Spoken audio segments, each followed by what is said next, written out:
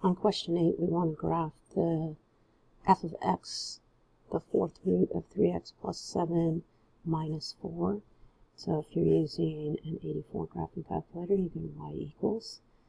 And then recall that anytime we're using a root, that we actually have to rewrite this as 3x plus 7 raised to the 1/4 power minus 4, since our calculator doesn't know how to do the fourth root very easily. And so in our y equals, we're going to type in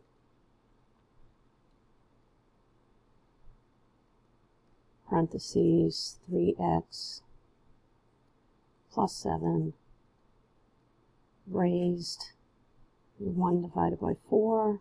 If you have an 84 graphing calculator, you should put it up here. If you have an 83, you're going to need parentheses around the 1/4. And then the right arrow key to get it back to the level of the expression, and then minus 4. And so that's how you would type it into your calculator. If you're using Desmos, you do a very similar thing. F of x equals parentheses 3x plus 7. Right arrow key, get you tap out. So you're on the outside of those parentheses, and then raised 1 divided by 4. Right arrow key again, twice, and then minus 4. And the idea here now is, now that we have the function entered into our calculator, we want to find out what the starting point is, and then the starting point will determine our domain and range. And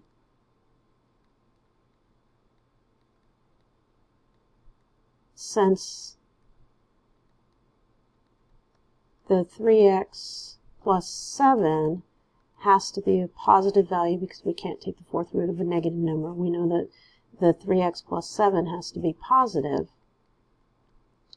So that means the first positive number, or the first number that is non-negative, is 0. So that means that 3x will have to be equal to negative 7. So x equals negative 7 thirds. So if we were to trace our, we'll see this get very close to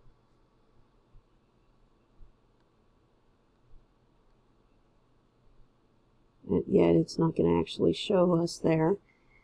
So we know it's negative 7 thirds, so, and it's going off to the right, so it's negative 7 thirds less than or equal to x less than infinity.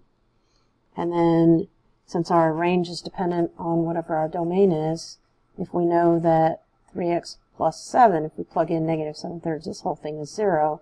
So what's left is negative 4. So if we were to graph our function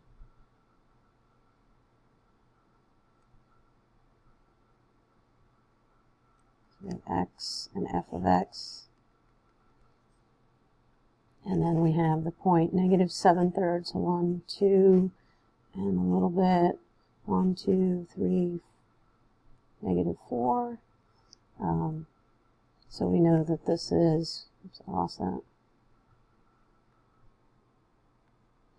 And we know that this is negative 4 less than or equal to f of x. This is less than infinity. And then just using Desmos, we can find out what the vertical intercept, if you're using your graphing calculator, you just go to your table and type in 0, and you'll see it's also negative 2.373. So we have 1, 2, so we have about there. And then, so we know that our vertical intercept is 0, negative 2.373. And then for the horizontal intercept, we can use Desmos pretty quickly and zoom out